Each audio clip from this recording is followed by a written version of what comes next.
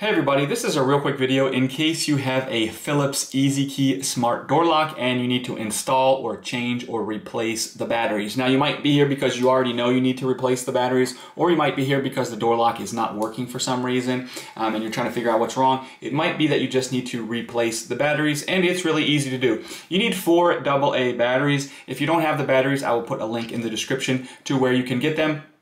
But it's really very easy to do. With that cover, we're going to slide the main cover of the locking system off.